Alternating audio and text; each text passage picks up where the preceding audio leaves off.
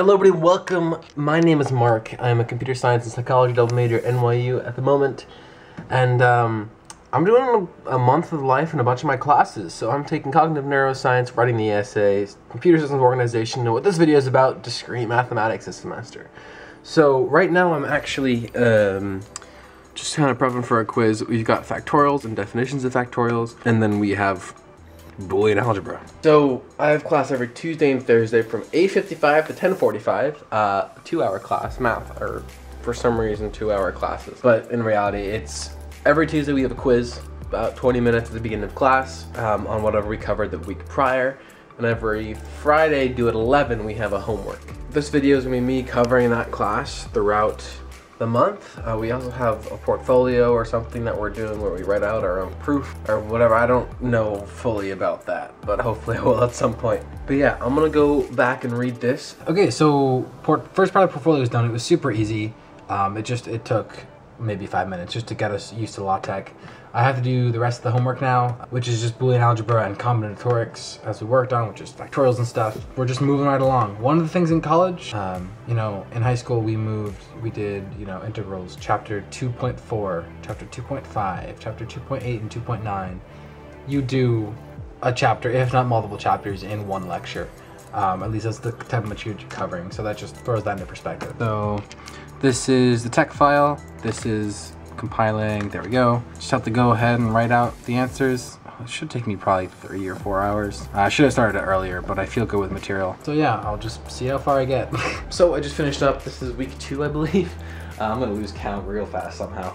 So we had our quiz today. It went pretty well. It's pretty easy, sets and lists. So discrete math, it's, I'm kind of, every class I'm trying to think of how I can define it better. And it's the very principles of math in a sense. Lists and sets, they're all used in programming. Boolean algebra is pretty much at the heart of programming. So it's very cool to see. It's kind of like you see what's under the hood for a lot of it.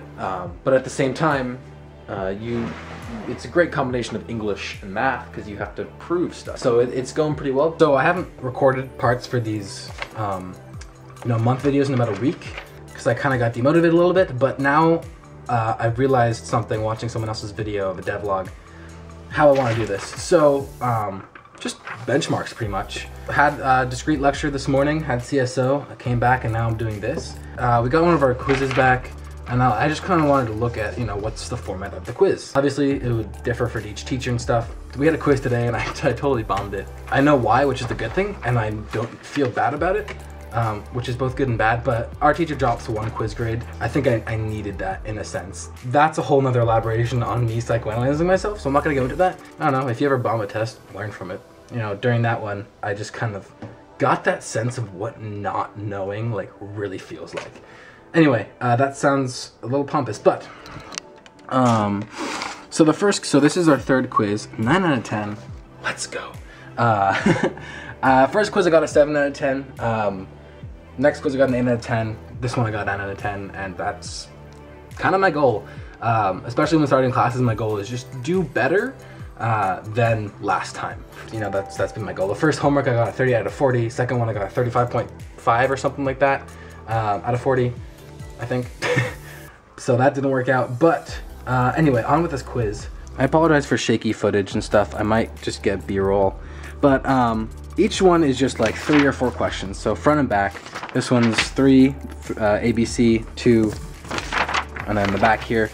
Each week we do a couple of different chapters, and then the homework is from the week before. So let's say week 1 we do addition and subtraction. Week 2 we do multiplication and division.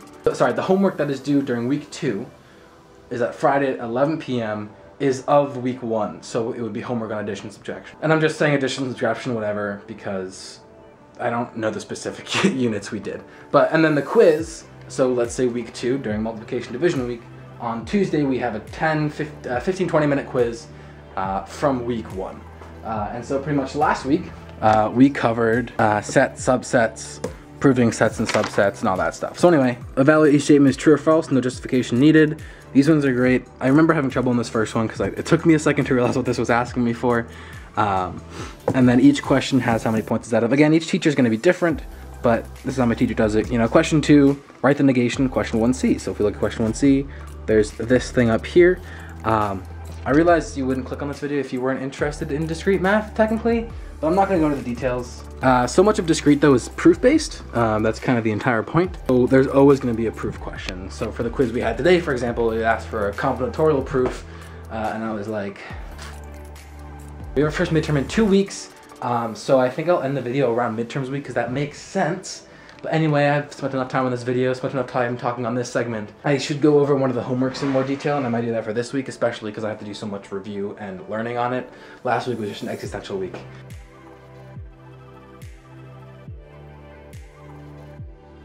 Alright, so it is Sunday, March 10th. I have my discrete midterm on Tuesday, March 12th. Now the thing with math that's weird, at NYU, I think with other schools, most of the classes are an hour and 50 minutes, where most classes are like an hour, maybe 70 minutes. So that, you know, that might throw you off, but it makes sense, I guess, because of like, they really use that time pretty well. And so the midterm is going to be made for that length of time, which, I don't know, it'll be good. I'm a little nervous. I feel like I know what I need to know, but at the same time, I don't know enough about those things that I need to know, if that makes any sense. Today, I have to do a lot of review on binomial coefficients and combinatorial proofs using binomial coefficients. Because at the moment, that's kind of my weak spot. Sets, I've got pretty down-packed. Relations, pretty down-packed. Most professors, for pretty much any class, will, if not all, post practice exams online. As you can see here is an example. This is just saying the format's not going to be the same, pretty much. Ours is going to be about 10 multiple choice, and like 5 or 6 open response questions, I believe. But pretty much it covers the same, like it's, you know, the same material. It's pretty straightforward because we've covered like, I think 17 or so chapters. We're a little behind, I believe, but nonetheless, it's straightforward what we need to know. And the good thing about discrete is that it all builds off each other. So proofs, like the more proofs you do, the more it'll help you with everything else. Again, I just gotta catch up on binomial coefficients because I fell behind. Lots of reading the textbook ahead for me today and tomorrow, but I do need to finish a writing assignment. If you have any questions so far, don't forget to leave them in the comments down below. Alright, discrete midterm is officially completed. I walked in thinking I wasn't gonna do well. I did not prepare as well as I could have. I never sat down and did the practice midterm. But yeah, it was straightforward. I won't say it was easy. You know, B plus A range is what I'm aiming for. Anyway, that is indeed about it for this video. There wasn't much to go over in terms of beyond homework and stuff. Studying, I just read the discrete textbook, a little bit of it. Binomial coefficients finally clicked. I don't know why that took me so long. The practice midterms were great. I should have sat down and, you know, went through it as if it were an actual midterm. I don't know. It was just, I was at some weird mental space where I was like, oh, I don't know anything. So I went over it with some of the answers, figured out some of the answers. It was actually tougher than, or one of, like some of the questions. The questions were sort of formed around each topic. So there were A, B, C, D, E, F, G, H, I, J. There definitely were not 10 multiple choice questions. I think it was only 8. Anyway, there were a bunch of multiple choice questions, which I think were the hardest. I've never been good at math multiple choice. Pretty much it was just A, B, C, D, and the answer could have been like 1, more than 1, none, or all of them, or something like that. I feel pretty good about it though, and then the open response was 6 of them, and those pretty much corresponded with the chapters. So there was one which was proving sets A being a subset of B, or disproving if it was B wasn't a subset of A, or something like that. There was a combinatorial proof with binomial coefficients. I thought that was going to be the weakest part of the test for me, but it went fine, I think. I just explained how lists were counted. I left about 20 or so minutes early, so it was timed really well. I don't know, I walked in there with very little confidence. So maybe that's why I think I did so well. That's it for this video. Thank you for watching. If you have any questions, or, you know, this video was scattered, any feedback, let me know. I'd love to hear all the questions. If you're thinking of coming to NYU and that's why you're here, or you're just, you know, you're looking to do computer science, you're probably gonna be doing discrete mathematics. At MIT, it's called mathematics for computer science. So maybe I can make another part explaining more, focusing on, you know, hey, what's class like, or what is your study habits like, something like that. I don't know. I'd love to do it. But that's it for this video. I'm gonna go wrap up the other ones pretty much, and we're off. Hey everybody, man, it's been a while since I actually recorded a video. It's actually, I haven't gotten these videos like at all. It is April 15th, by the way. And I have my second discrete math midterm tomorrow. Now, pretty much every math class at NYU has 2 midterms. It doesn't really make sense. Like for psych, I technically have 2 midterms, but they're 2 exams. Even my psych professor is like, 2 midterms makes no sense, which I agree with. But anyway, I'm actually going through the practice exam this time, which I didn't do in the first test, which I might actually go over. I don't actually know if I can share that though, so it's a little sketchy area. Just kind of going through the questions. So far, so good. One of them I haven't been able to finish. A concept I'm just forgetting. I mean, how it always works is like material is, you're never gonna get the material, like the exact material from semester one. So for example, for the first midterm, we talked about the definition of division. After that, we've talked about the pigeonhole principle or induction.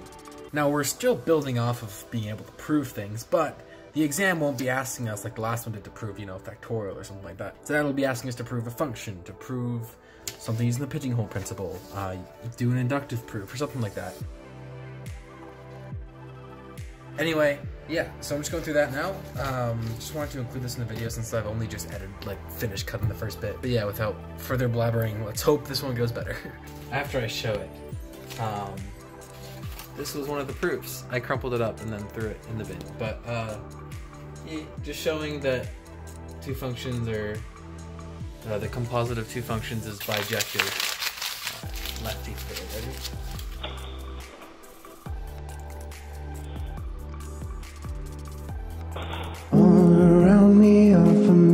I changed up my desk. I know this is irrelevant. At this point, the math video is kind of a different one. But I used to have my laptop here, and then the second one on the side. But now I just plug in my laptop and close it. And this is like much bigger. It just looks cleaner. I like the keyboard. It just feels better. And when I move into the dorm next semester, it's gonna be hype. Anyway, that's about it. I'll probably do some more studying tonight and the midterm tomorrow morning. So I never recorded a post midterm video. Much easier to edit with this setup. Still irrelevant. The midterm went much better. It was kind of weird because the concepts we tested on were really straightforward, but then there were like sets of power sets that were like functions and sets made up of components that were a little more complex. So you really had to think a bit more abstract. I have not gotten the results back yet. But it was kind of like, I felt better about it, not as confident, but I felt better that I did well overall, in the sense that I didn't get about 90%. My first exam, about 90% of the things I got wrong were from multiple choice. So I spent a lot more time on that, and I finished just about like a minute before the time ran out. So I paced myself pretty well. But yeah, that's about it. I think I'm gonna make another video on what discrete math actually is, because that's still a confused topic. But anyway, thank you for watching. I hope you enjoyed. If you have any questions, let me know. I'm not taking any math next semester actually, but you know, I'm always up to answers. I'm probably gonna end up doing something online. So yeah, have a good one, and as always, don't forget to stay awesome.